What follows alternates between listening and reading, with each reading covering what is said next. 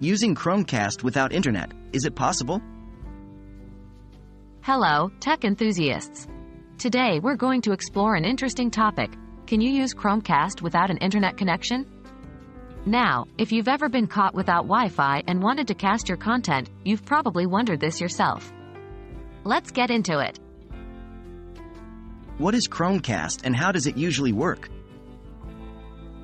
Chromecast is a device from Google that allows you to stream video content from your mobile device or computer directly to your TV. Normally, Chromecast needs an internet connection to work because it doesn't just mirror your screen. It connects to the internet and fetches the content itself. Can Chromecast work without an internet connection? In short, yes, Chromecast can work without an internet connection. While it's not the conventional way to use Chromecast, there is a feature called Guest Mode that allows for offline use. In addition, you can also use a local network without internet access to cast locally stored content.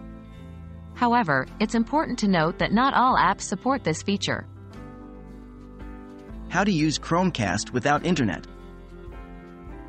To use Chromecast without internet, you have two main options. 1. Guest Mode. To use this, you'll need to have initially set up your Chromecast with an internet connection. After that, you can enable Guest Mode through the Google Home app.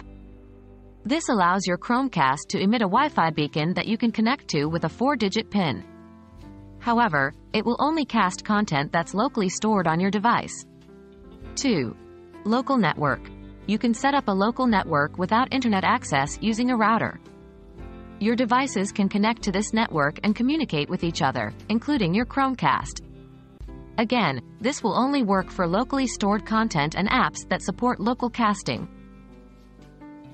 To wrap up, while Chromecast is primarily designed for use with an internet connection, it is possible to use it without one using either guest mode or a local network. This can be quite handy for casting locally stored content when your internet goes down. We hope this guide has been useful, and as always, happy streaming!